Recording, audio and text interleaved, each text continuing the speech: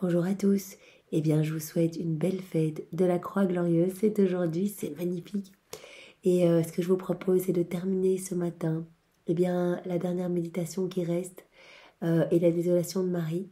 Et alors cet après-midi à 3 heures de faire ensemble le chapelet de la Divine Miséricorde en reméditant chaque station de la passion de Jésus. Donc vraiment c'est comme ça que j'ai l'habitude de faire le chapelet et vraiment en remerciant, en louant le Seigneur de nous avoir pris avec lui sur la croix, avoir pris toutes nos misères, tous nos péchés, avoir refait toute nos vies, avoir tout crucifié en lui pour pouvoir nous faire ressusciter à la vie nouvelle avec lui. Merci Seigneur et maintenant nous allons prendre ce temps pour toi Jésus, au nom de tous, dans ta divine volonté.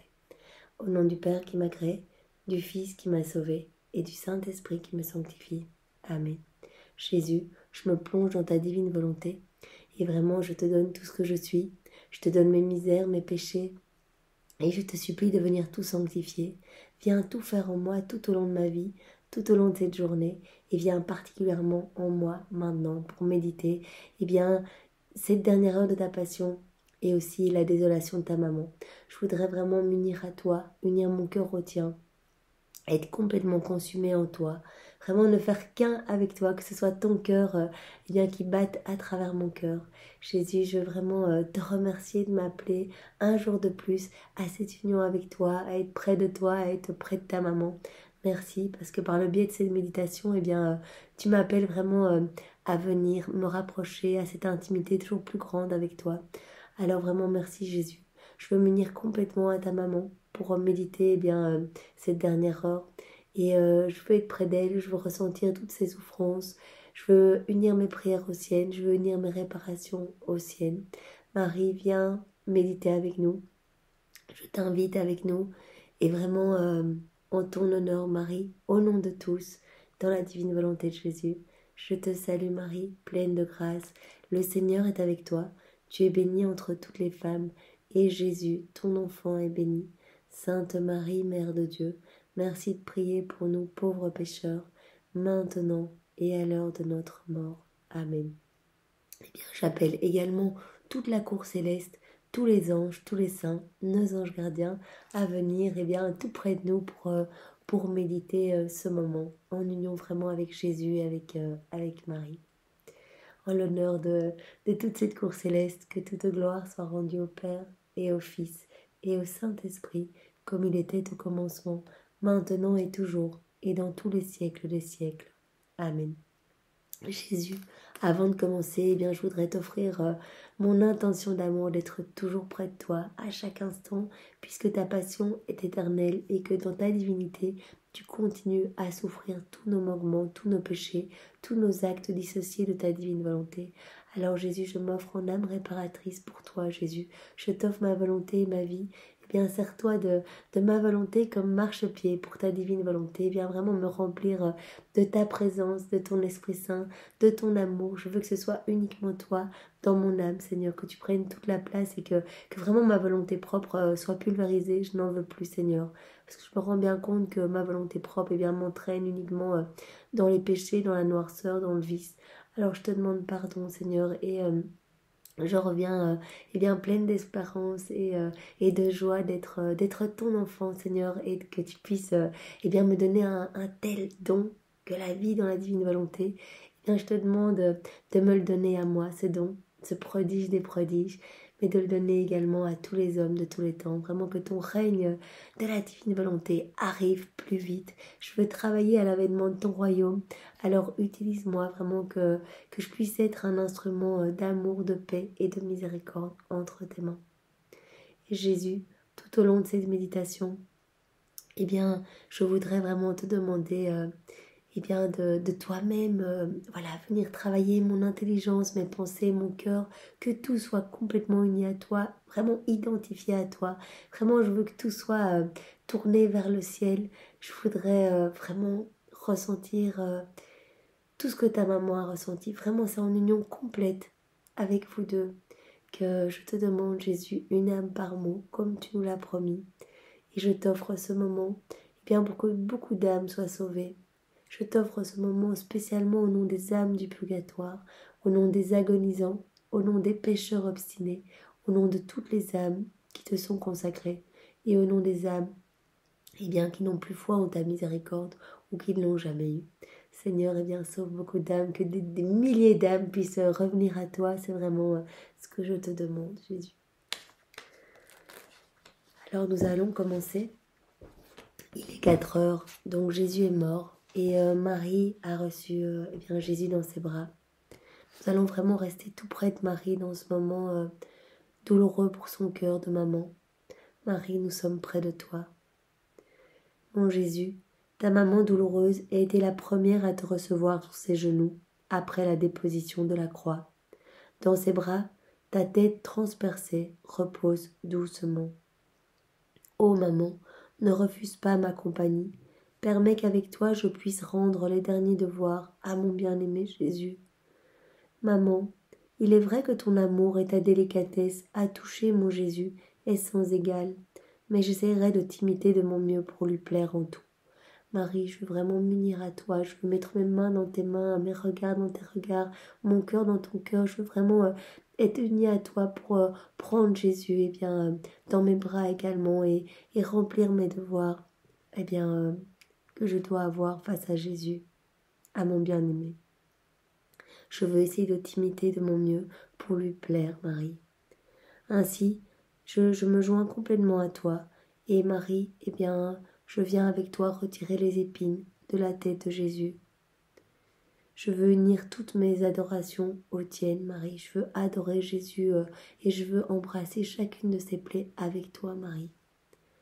Déjà, tes mains s'approchent des yeux de Jésus et s'apprêtent à en ôter tout le sang coagulé. Ces yeux qui éclairaient hier le monde et qui, en cette heure, sont voilés et éteints. Maman, je m'unis à toi. Je veux vraiment nettoyer les yeux de Jésus, les embrasser, les adorer avec toi. Je vois aussi les oreilles de Jésus emplies de sang, écrasées par les gifles, lacérées par les épines. Maman, adorons ces oreilles qui n'entendent plus et qui pourtant ont tant souffert pour rappeler d'innombrables âmes obstinées et sourdes à la voix de la grâce. Maman, je vois ton visage en larmes, marqué par la douleur à la vue du visage de Jésus. Je veux vraiment te recouvrir de tout l'amour même de Jésus, de ses bénédictions, de ses grâces, de ses paroles tendres, de son réconfort. Marie, je veux vraiment te recouvrir de l'amour de Jésus, uni à mes je t'aime, uni à l'amour du Père et du Saint-Esprit. Je veux t'apporter du réconfort, Marie. J'unis ma douleur à la tienne. Ensemble, essuyons la boue et les crachats qui ont défiguré Jésus et adorons ce divin visage plein de majesté qui hier enchantait le ciel et la terre et qui maintenant ne donne plus signe de vie. Maman, embrassons ensemble la bouche de Jésus, cette bouche divine qui par la douceur de ses paroles a attiré tant d'âmes à son cœur. Ô Mère, je voudrais avec ta propre bouche embrasser ses lèvres livides et ensanglantées. C'est profondément que je les adore. Maman, je veux avec toi embrasser de nouveau tout le corps de Jésus, toutes ses plaies. Avec toi, je veux penser chacune des plaies, ressouder les chairs écartées. Maman, je m'unis à toi pour adorer toutes les plaies de Jésus. Jésus, je t'offre tout ce que je suis, mes sacrifices, tous les actes que j'ai faits dans la divine volonté que je ferai. Je t'offre tout comme un pansement d'amour sur chacune de tes plaies, vraiment en union avec ta maman.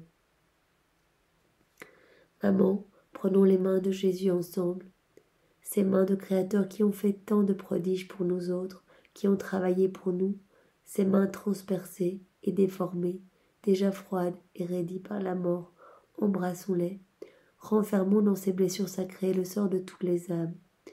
Oui, Jésus, je viens vraiment placer toutes les âmes dans toutes tes plaies, particulièrement dans les plaies de tes mains. Vraiment qu'elles puissent être baignées dans ton sang, qu'elles puissent être purifiées, revenir à toi. Lorsque tu ressusciteras, Jésus, tu trouveras ces âmes dans tes plaies et aucune ne se perdra. Maman, adorons ensemble toutes les blessures profondes de Jésus, au nom de tous et avec tous. Marie, je te vois maintenant prête à embrasser les pieds de notre Jésus. Qu'elles sont douloureuses ces blessures, Les clous ont enlevé une partie de la chair et de la peau, et le poids du corps de Jésus, eh bien, a horriblement déchiré ces parties du corps. Les pieds ont été tellement déchirés par le poids de tout le corps de Jésus. Embrassons ensemble ces blessures et adorons-les profondément. En elles, renfermons tous les pas des pécheurs.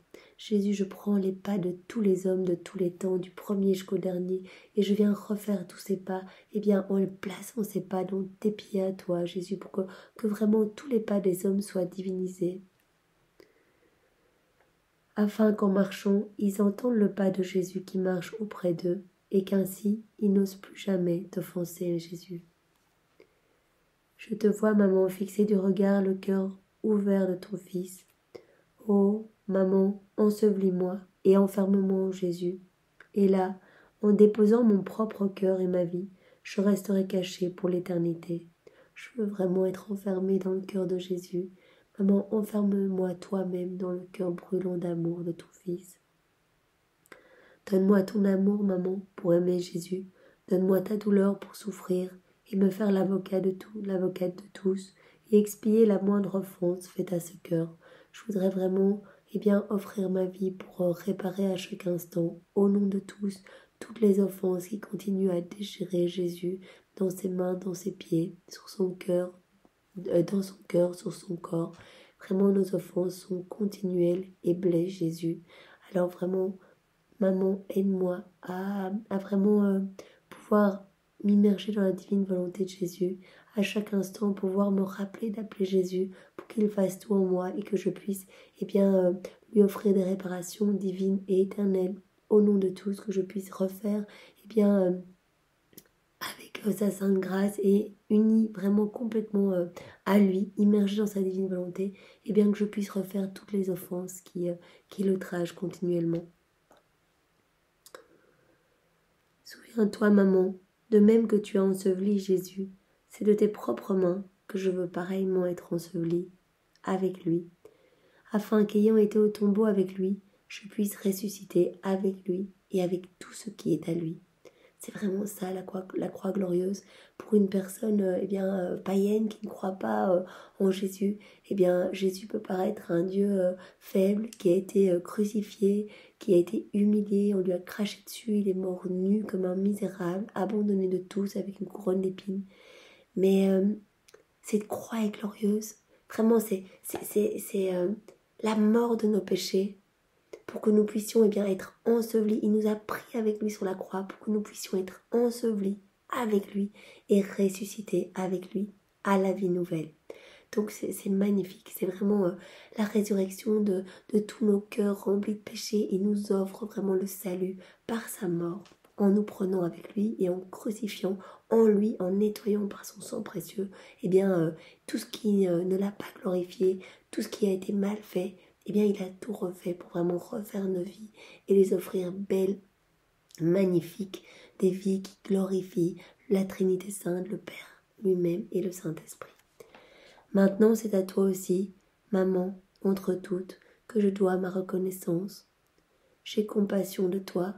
Par toute l'effusion de mon pauvre cœur, je voudrais, si c'était possible, rassembler tous les battements de cœur, tous les désirs, toute la vie même des créatures, et je voudrais le disposer là, à tes pieds, Marie, en acte de commisération et d'amour. J'ai compassion de toi, Marie, à cause de l'extrême douleur que tu souffres en voyant Jésus mort, couronné d'épines, torturé par les coups et par les clous, en voyant ses yeux qui ne te regardent plus, ses oreilles qui n'entendent plus ta voix, cette bouche qui ne te parle plus, ses mains qui ne te caressent plus, ses pieds qui ne te suivront plus. Si c'était possible, je voudrais t'offrir le cœur même de Jésus, débordant d'amour, pour avoir compassion de toi comme tu le mérites. Marie, j'ai vraiment compassion de toi, avec la compassion même de Jésus. Je veux vraiment, t'aimer et te consoler avec les consolations même de Jésus, avec l'amour même de Jésus, pour apporter quelques soulagements à tes douleurs cruelles à l'extrême. Bien Marie, je t'offre vraiment tout ce que Jésus est. Je t'offre tout pour te consoler, Marie. Je vous propose de faire maintenant la dernière méditation, qui est en fait l'appendice dans le livre, la désolation de Marie. Mais c'est vraiment tellement beau. Et Jésus l'a dit dans les écrits du ciel, parce que Luisa faisait les méditations les 24 heures. Tous les jours, elle méditait une petite méditation les 24 heures. Et elle ne le faisait pas souvent, cette dernière partie, la désolation de Marie. Et Jésus lui a dit, quand tu médites cette désolation de ma maman, tu me glorifies. Vraiment, tu lui apportes tellement d'amour, de réconfort, tu lui permets de revivre, tout cela. Vraiment, c'est tous les fruits de ce moment où elle a tellement souffert, ces fruits attribués aux souffrances de Marie, vont être distribués sur tous les hommes, vraiment dans tous les cœurs. Donc il dit vraiment, cette méditation est tellement importante pour Jésus, Marie est tellement importante qu'il nous appelle à le faire, à accompagner sa maman, à la recouvrir de notre amour uni au sien.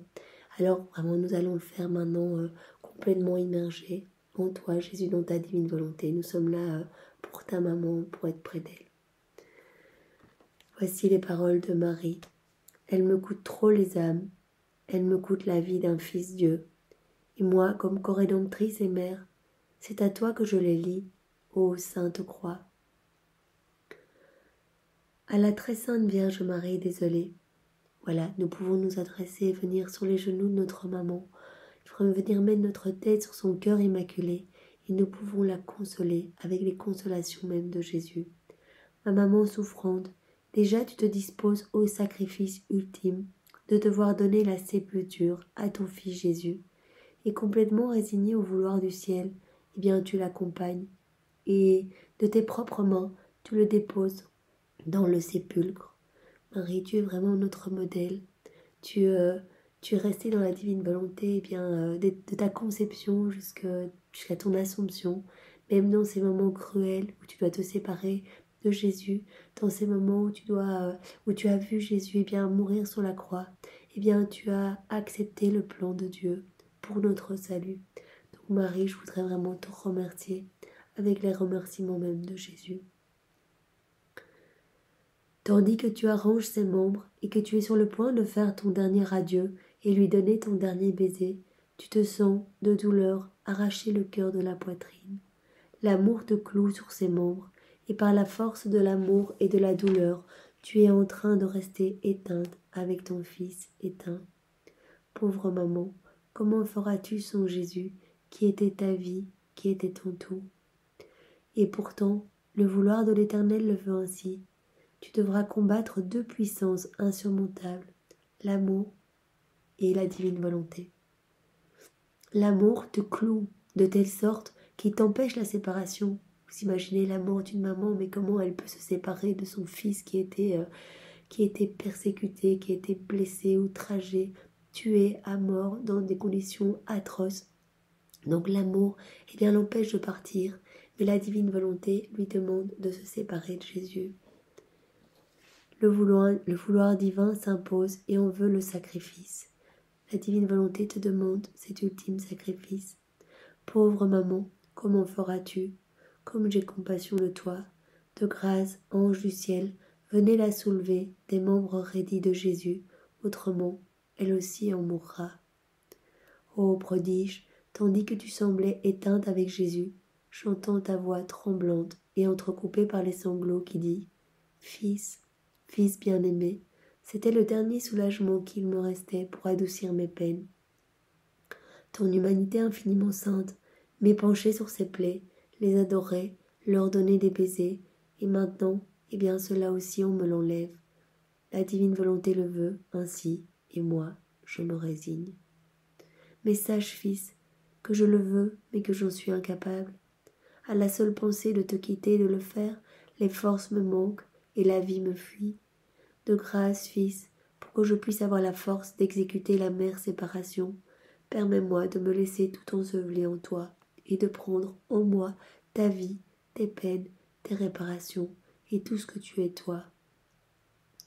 Ah, seul un échange de vie entre toi et moi peut me donner la force d'accomplir le sacrifice de me séparer de toi. Maman, Je te vois déjà, tu penches la tête sur celle de Jésus et tu l'embrasses, tu lui donnes des baisers et tu enfermes tes pensées à toi en celle de Jésus, comme tu voudrais ranimer son intelligence par la tienne pour pouvoir donner vie pour vie. Donc Marie va vraiment se déverser complètement en Jésus, elle va donner tout ce qu'elle est et elle va prendre tout ce que Jésus a souffert en elle. C'est une manière pour elle de continuer à faire vivre Jésus en elle. Maman affligée, je te vois donner des baisers aux yeux éteints de Jésus, comme tu souffres parce que Jésus ne te regarde plus. Combien de fois ces yeux divins en te regardant te transportaient de joie et te faisaient ressusciter de la mort à la vie. Maintenant, ne te voyant plus regarder, tu te sens mourir. Toi, Marie, tu déposes tes yeux dans ceux de Jésus et tu prends pour toi les siens, ces larmes, l'amertume que lui procurait la vue des offenses des créatures et des nombreuses insultes et mépris innombrables. Marie, tu prends chacune des douleurs de Jésus et je m'unis à toi en ce moment.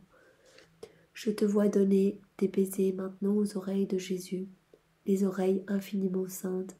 Tu l'appelles, tu le rappelles et tu lui dis « Mon fils, est-il possible que tu ne m'écoutes plus, toi qui à chacun de mes petits signes joyeux accourais?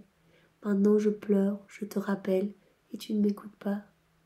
Ah, l'amour fortement ressenti est plus qu'un cruel tyran. Toi tu étais pour moi plus que ma vie, et maintenant, comment pourrais-je désormais survivre à tant de douleurs? C'est pourquoi, mon fils, je laisse mon ouïe dans la tienne, et je prends pour moi ce qu'ont souffert tes oreilles infiniment saintes. Seules tes peines et tes douleurs peuvent me donner la vie. Tandis que tu es à dire cela, Marie, ils sont si grands, la douleur et les serrements que tu ressens dans le cœur, que tu en perds la voix et tu restes sans mouvement. Je suis près de toi, Marie, et vraiment je m'unis. Je veux bien pareillement me déverser complètement en Jésus et prendre toute sa vie, toutes ses souffrances pour les partager et vraiment que les souffrances de Jésus puissent me faire naître à la lumière. Ma pauvre maman, comme j'ai compassion de toi, combien de morts cruelles ne subis-tu pas? Maman souffrante, la divine volonté s'impose et te met en mouvement. Alors tu regardes le visage de Jésus, ce visage infiniment saint, tu lui donnes des baisers et tu t'exclames « Mon fils adoré, mon fils, comme tu es défiguré. Si l'amour ne m'assurait pas que tu es mon fils, ma vie, mon tout, je ne te reconnaîtrais plus. Ta beauté originelle est devenue difformité. Le teint rosé de tes joues fraîches s'est changé en bleu. La lumière, la grâce que transmettait ton beau visage, qui comblait de joie celui qui l'admirait, se sont changés en pâleur de mort. Ah, fils, fils bien-aimé, à quel piteux état as-tu été réduit? Vraiment, ce sont nos péchés qui ont défiguré et qui continuent de défigurer Jésus. C'est important vraiment que nous en prenions connaissance pour que nous essayions de maîtriser nos paroles, de maîtriser nos mauvaises actions. Nous pouvons demander la grâce à notre maman de nous aider. Nous pouvons demander la grâce à Jésus d'être notre sentinelle, de nous protéger. Nous pouvons demander la grâce à Saint Michel Archange, vraiment de combattre les démons, d'éloigner toutes les embûches des démons, que nous restions vraiment unis à Jésus et que nous arrêtions de l'offenser. Vraiment que nous soyons complètement un tabernacle de consolation et d'amour pour lui, que notre âme puisse être un refuge au milieu de tant d'opprobre et de méchanceté, de crachats et vraiment de noirceur humaine. Quel horrible travail a accompli le péché sur tes membres infiniment saints, Jésus, comme ton inséparable maman voudrait te restituer ta beauté originelle. Je veux fondre mon visage dans le tien, Jésus, et je veux prendre le tien pour moi, comme le fait ta maman. Je veux prendre les gifles, les crachats, les mépris et tout ce que tu as souffert dans ton visage infiniment saint, Jésus. J'entends ta maman dire ceci. Fils, si tu me veux en vie, donne-moi tes peines, sans quoi moi, je meurs. Eh bien, je m'unis à toi, Marie, et je redis tout ce que tu dis, je redis toutes tes paroles. Je me déverse en Jésus et je prends toute sa vie en moi, toutes ses souffrances et toutes ses peines. Ta douleur est telle, Marie, qu'elle te suffoque, te coupe la parole et tu restes comme éteinte sur le visage de Jésus. Pauvre maman, comme j'ai compassion de toi. Mes anges, venez soulager ma maman. Sa douleur est immense, l'inonde, la suffoque. Il ne lui reste ni vie, ni puissance. Marie, je veux vraiment te donner toute la force de Jésus. Je veux te donner son amour. Je veux vraiment t'entourer de tous les actes d'amour que Jésus a mis dans la création, dans la rédemption, dans la sanctification. Je veux t'entourer de tous les actes d'amour de tous les saints, de tous les temps. Les actes d'amour des personnes qui ont vécu, qui vivent et qui vivront dans la divine volonté. Je veux entourer je veux rajouter tous les je t'aime du Père, du Saint-Esprit. Je veux te donner tout mon amour également. Et je veux t'entourer de ce manteau, dans ce manteau consolateur, vraiment, pour réparer ton cœur blessé. Consoler ton cœur blessé, Marie. La divine volonté, déchirant ses vagues, te ranime. Et toi, tu lui donnes des baisers sur la bouche. Et ce faisant, tu te sens les lèvres devenir amères à cause de l'amertume du fiel qui a rendu la bouche de Jésus si amère, et en sanglotant, je t'entends lui dire « Mon fils, dis-moi une dernière parole, dis une dernière parole à ta maman. Est-ce possible que je ne puisse plus entendre ta voix? Toutes tes paroles que tu m'as dites quand tu étais en vie, comme autant de flèches, ces paroles me blessent le cœur de douleur et d'amour. Maintenant je te vois muet, et ces flèches commencent à se mouvoir dans mon cœur lacéré. Ces flèches me donnent de continuelles morts et me disent « Tu ne l'entendras plus, tu n'entendras plus son doux accent, la mélodie de sa parole créatrice, qui créait en toi autant de paradis qu'il prononçait de paroles. Mon paradis est fini, et je n'aurai rien d'autre que de l'amertume. Ah, fils, je veux te donner ma langue pour ranimer la tienne. Fais-moi ressentir ce que tu as souffert dans ta bouche infiniment sainte.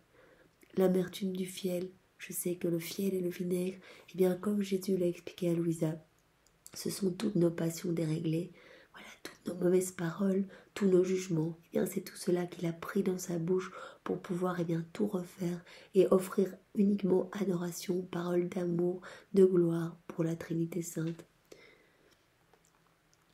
Fais-moi ressentir aussi, Jésus, en union avec ta maman, l'amertume du fiel, ta soif ardente et même tes réparations et tes prières. Ainsi, comme j'entendrai au moyen de celle-là ta voix à toi, ma douleur sera plus supportable. Et ta maman souffrante pourra vivre au moyen de tes peines. Marie, je suis complètement unie à toi et vraiment je fais et je dis tout ce que tu fais et ce que tu dis. Maman torturée, je vois que tu te hâtes, car ceux qui sont autour de toi veulent fermer le sépulcre. Et toi, alors, tu prends entre tes mains celles de Jésus, et tu les embrasses, tu leur donnes des baisers, tu te les serres sur le cœur, et tu fais tiennes les douleurs et leurs blessures. Puis tu fixes du regard ses pieds, et regardant la torture cruelle que les clous ont faite en eux, tu fais tiennes ses plaies, et les pieds même, pour courir au moyen d'eux auprès de tous les pécheurs, et les arracher à l'enfer. Ma maman angoissée, déjà je te vois faire ton dernier adieu au cœur transpercé de Jésus. Ici, un arrêt, c'est le dernier assaut que subit ton cœur maternel. Tandis qu'il se voit arraché de ta poitrine, par l'immensité, la véhémence de l'amour et de la douleur, je vois que ton cœur ressent le besoin de faire sien ce cœur infiniment saint de Jésus. Son amour rejeté par tant de créatures, ses nombreux désirs ardents non réalisés, à cause des ingratitudes de celle-ci, ses douleurs, ses blessures. Déjà tu regardes avec étonnement la grande blessure, tu lui donnes des baisers, tu en touches le sang, et comme si tu en avais acquis la vie, tu ressens la force d'en réaliser l'amère séparation. Après avoir embrassé ton Jésus, tu permets que la pierre tombale le renferme. Ma petite maman, je te prie en pleurant de ne pas permettre pour maintenant que Jésus soit soustrait à nos regards. Attends que d'abord, je m'enferme une fois de plus en Jésus pour prendre sa vie en moi. Si toi, tu ne peux pas vivre sans Jésus, alors imagine, toi qui es la sans tache, la sainte, la pleine de grâce, imagine moi, moi qui suis pleine de péché. Je ne peux pas vivre sans Jésus, encore beaucoup moins. car je suis la faiblesse, la misère, un abîme de noirceur. De grâce, maman souffrante, ne me laisse pas seule, porte-moi avec toi, mais d'abord, s'il te plaît, fais toi-même ce travail pour moi, dépose-moi tout entière en Jésus, vide-moi complètement, pour pouvoir mettre Jésus tout entier en moi, comme tu l'as mis en toi. Commence chez moi l'office maternel que Jésus te donna sur la croix, qu'elle fasse impression sur ton cœur maternel, mon extrême pauvreté. De tes mains maternelles, enferme-moi complètement en Jésus, et enferme Jésus tout en moi. Je te le demande, Marie, et ce que je te demande pour moi, eh bien, je te le demande pour tous les hommes de tous les temps, vraiment que Jésus puisse être notre tout, notre bien, notre unique, qu'il puisse être complètement dans notre cœur. Enferme dans mon intelligence les pensées de Jésus, afin que nulle autre pensée n'entre en moi. Enferme dans mes yeux les yeux de Jésus, afin que rien ne puisse jamais échapper à mon regard, que mon regard ne puisse être tourné que vers le ciel. Enferme son ouïe dans la mienne, pour que je l'écoute toujours, et qu'en toute chose j'accomplisse sa divine volonté. Enferme son visage dans mon visage, afin que, admirant ce visage si défiguré par amour pour moi, eh bien je l'aime, j'ai compassion de lui, et que je lui fasse, eh bien éternellement, continuellement, jusqu'à mon dernier souffle et encore après, réparation au nom de tous. Enferme sa bouche, sa langue dans ma bouche, pour que je parle, prie et enseigne au moyen de la langue de Jésus. Enferme ses mains dans les miennes, afin que tout mouvement que je fasse et toute œuvre que j'accomplisse prenne vie des œuvres et des mouvements de Jésus. Ses pieds dans les miens, afin que tout pas que je fasse porte la vie aux créatures, le salut et la force. Maintenant, maman affligée, permets-moi, moi aussi, et bien que je donne un baiser au cœur de Jésus, que j'en touche le sang infiniment précieux. En fermant son cœur dans le mien, fais en sorte que je puisse vivre de son amour, de ses désirs et de ses peines. Vraiment, maman, enferme le cœur de Jésus dans mon cœur pour que je ne puisse vivre que par lui, que pour lui et qu'en lui. Maintenant, prenant la main droite raidie de Jésus, je te demande, maman, de me donner par la main droite de Jésus la dernière bénédiction, puis permets qu'on l'enferme de nouveau dans le tombeau. Déjà, je vois la pierre fermée du sépulcre, et toi, torturé, tu lui donnes des baisers. Déjà, la pierre ferme le sépulcre, et toi, torturé, tu lui donnes des baisers, et en pleurant, tu lui fais ton dernier adieu, et tu essayes de partir. Mais elle est si grande ta douleur que tu restes pétrifié. Ma mère torturée et affligée, avec toi, je fais mon adieu à Jésus. En pleurant, je veux avoir compassion de toi, et je veux, maman, te tenir compagnie en cette amère désolation. Je veux me mettre à côté de toi, pour donner à chacun de tes souffles haletants et de tes douleurs, eh bien une parole de réconfort et d'amour, un regard de compassion. Je cueillerai tes larmes, et si je te vois t'épanouir, eh bien je te soutiendrai dans mes bras. Entre-temps, avec un effort surhumain, tu te détaches du sépulcre et tentes de retourner à Jérusalem par ce chemin par lequel tu es venu. À peine as-tu fait quelques pas que se présente à toi la croix sur laquelle Jésus a tant souffert et puis est mort. Tu cours, tu l'embrasses et en la voyant teintée de sang, une à une se renouvellent dans ton cœur les douleurs que Jésus a souffertes. Sur elle, et ne pouvant contenir toute l'angoisse, désolé, désolé, tu t'exclames. Ô croix, pourquoi as-tu été si cruelle envers mon fils? C'est en rien que tu l'as épargné. Tu as été inflexible. Tu ne m'as pas permis à moi, mère souffrante, de lui donner ne serait-ce qu'une gorgée d'eau quand il la demandait. Et à sa bouche desséchée, on a donné du fiel et du vinaigre. Je sens fondre mon cœur transpercé. J'aurais voulu apprêter pour ses lèvres mon cœur liquéfié pour le désaltérer. Mais j'ai eu la douleur de me voir rejetée. Ô croix cruelle, oui, mais sainte, car tu as été divinisée et sanctifiée au contact de mon Fils. Cette cruauté dont tu as fait usage avec lui, eh bien change-la en compassion pour les misérables mortels. Et en raison des peines que Jésus a souffertes sur toi, obtiens par tes prières la grâce et la force pour les âmes souffrantes, qu'aucune d'entre elles ne se perde à cause des tribulations et des croix. Elles me coûtent trop, les âmes, elles me coûtent la vie de mon enfant, la vie d'un fils Dieu. Et moi, comme co-rédemptrice et mère, je les lie tous à toi, ô croix, et c'est en te donnant des baisers et en t'en redonnant que je pars. Merci maman de nous avoir liés dans ce moment atroce de douleur pour ton cœur, et bien d'avoir pensé vraiment à notre salut et de nous lier tous à la croix de Jésus. Pauvre maman, comme j'ai compassion de toi, à chaque pas tu rencontres de nouvelles douleurs qui élargissent leur immensité et rendant plus amers les flots, t'inondent, te noient, et toi à chaque instant tu te sens mourir.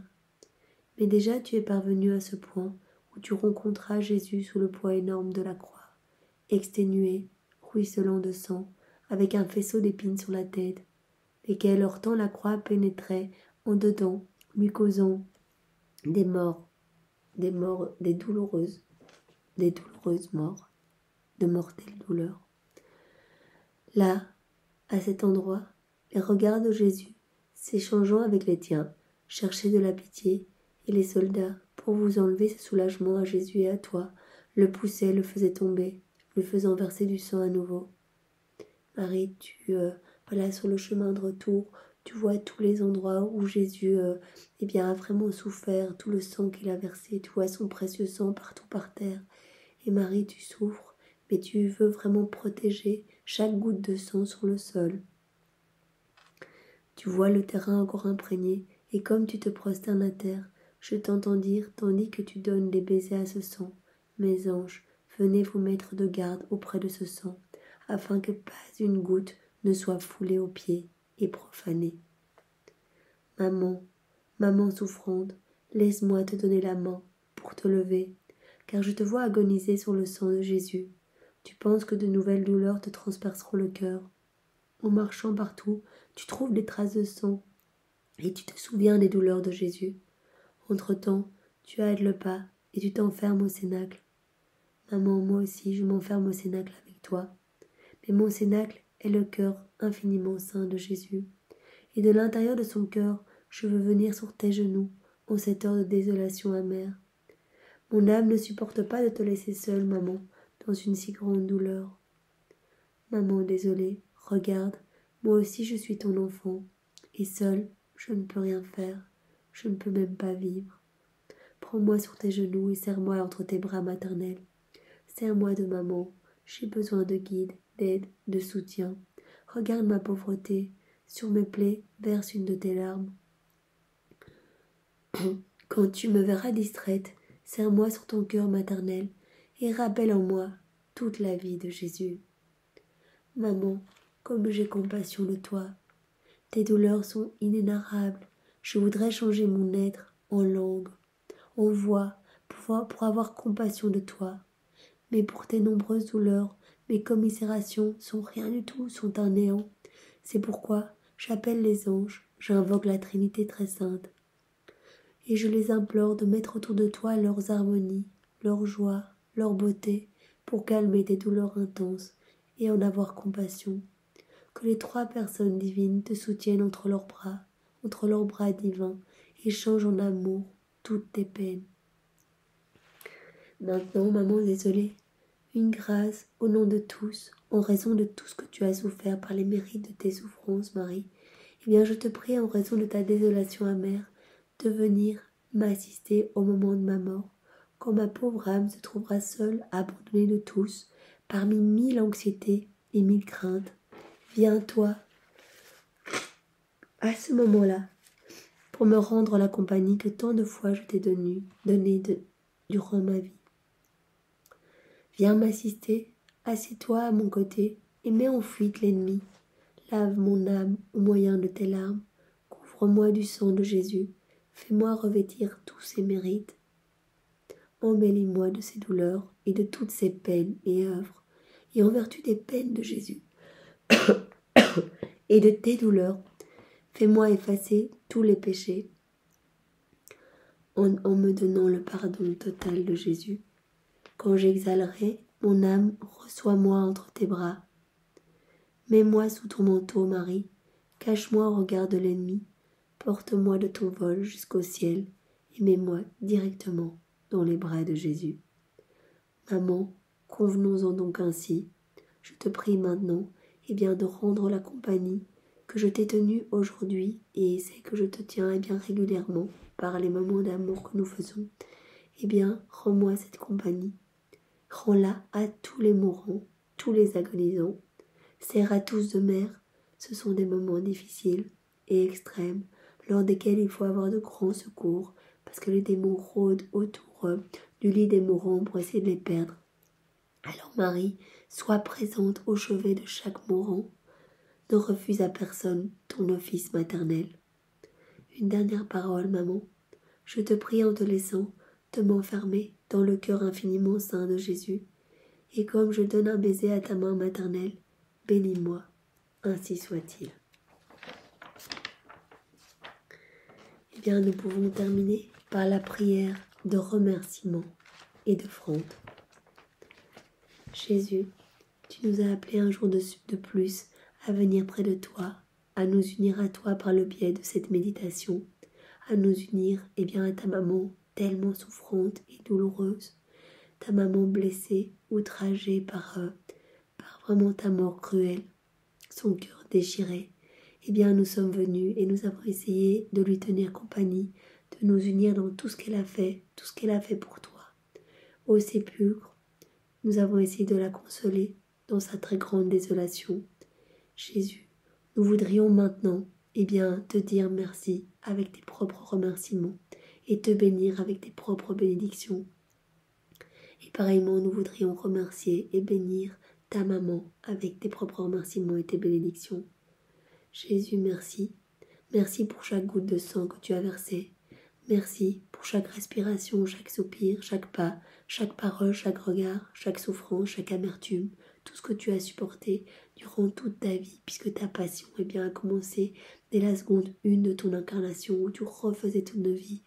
Merci Jésus, merci d'avoir refait chacune de nos mauvaises paroles, chacun de nos mauvais pas, chacune de nos mauvaises actions. Tu as tout refait, Seigneur, pour nous ouvrir les portes du paradis, les portes de notre patrie céleste, pour renouer notre volonté propre à celle de ton Père, pour qu'il y ait de nouveau cette communication entre l'homme et le ciel.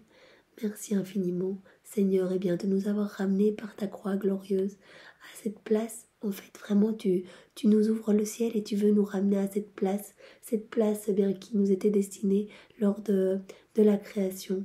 Et tu vois que malgré tout cela, les âmes continuent à se perdre, ne veulent pas de toi, Jésus. Alors tu nous donnes maintenant le prodige des prodiges, la divine volonté.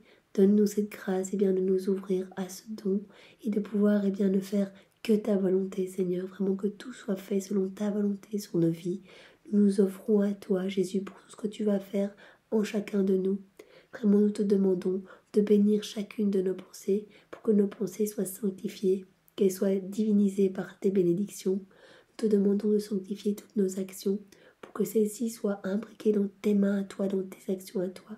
Nous te demandons de sanctifier nos pas pour que nos pas soient refaits en toi, soient vraiment imbriqués dans tes pieds à toi, Jésus, que nous n'allions que vers toi, que vers le ciel, que vers notre salut et notre sanctification, et que vraiment nous ne nous perdions pas, vraiment inutilement, parce que vraiment Jésus, tu as versé tout ton sang pour nous sauver, et tu souffres de voir que des âmes ne veulent pas de tous ces cadeaux. Alors vraiment donne-nous cette grâce de nous rendre compte de ton amour infini. Vraiment, la perdition, elle vient du fait que les hommes ont oublié l'amour de Jésus et donc oublient de l'aimer, d'être dans cette réciprocité d'amour, oublient que Jésus a tout donné pour nous sauver et qu'il est là à attendre notre retour pour vraiment nous pardonner, nous nettoyer dans son sang précieux, dans ses larmes, dans l'eau de son côté. Alors revenons sans crainte, sans honte et nous pouvons demander cette grâce au Seigneur que notre foi augmente chaque jour, notre foi en sa miséricorde, notre intimité avec lui, que nous puissions vraiment nous élever et nous édifier jour après jour. Jésus, je m'abandonne complètement à toi et je te fais confiance. Je te donne également mon sang. Fais-en ce que tu veux. Je voudrais remplir tes veines, Jésus.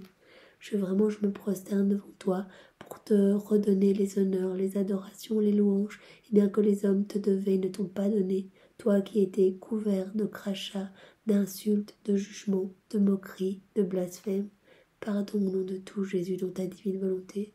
Je veux vraiment te dire que je t'aime avec tes propres je t'aime, Jésus, avec ton propre amour, que je t'adore avec tes propres adorations. Je veux t'offrir tes propres louanges, tes propres bénédictions. Et je veux vraiment le faire au nom de tous les hommes, de tous les temps, pour que tu te sentes, bien, au nom de tous aimé, et que dans le ciel et la terre, tu puisses recevoir éternellement ces paroles d'amour pour toi, Jésus. Jésus, je veux rester enfermé dans ton cœur. J'ai demandé pendant cette heure de ta passion à ta maman, bien de m'enfermer complètement en toi. Jésus, je suis mauvaise sans toi, je ne veux pas vivre sans toi.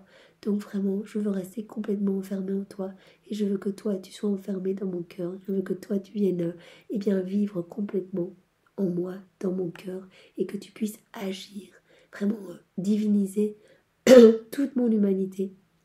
Et que tu puisses agir, Jésus, à travers mes mains, à travers mes regards, à travers mes paroles. Je te donne tout, tout est pour toi, Seigneur. Sers-toi de tout pour te glorifier. Garde-moi en toi et vraiment ne me permets pas de quitter ta divine volonté, Seigneur. Les battements de nos cœurs se confondront pour me donner vie et amour en union étroite et inséparable avec toi. Jésus, si tu vois que je suis en train de te fuir, si tu vois que mon cœur se perd dans les choses du monde, je t'en supplie que ton cœur se précipite dans le mien. Envoie-moi des flèches de feu. Vraiment, fais battre mon cœur plus fort. Qu'entendant ta voix, je revienne que je revienne vers toi, Jésus, que je me laisse attirer à cette union à toi. Jésus, donne-moi maintenant le baiser de l'amour divin. Embrasse-moi et bénis-moi. Bénis toutes mes émotions, mes pensées, mes afflictions. Sanctifie tout, Seigneur. Mon cœur reste en toi. Au nom du Père et du Fils et du Saint-Esprit. Amen. Jésus, je te demande de refaire toute cette heure dans ta divine volonté et vraiment qu'elle puisse te glorifier et que tous les fruits attachés à cette heure de ta passion et tous les mérites et tous les fruits attachés à la souffrance de Marie, à sa désolation, puissent être distribués à travers cette méditation sur tous les cœurs de tous les temps, vraiment dans tous les cœurs, que des pluies, des torrents de grâce puissent être distribués maintenant. Merci Jésus, et vraiment nous t'aimons avec ton amour. Bonne journée à tous, au revoir.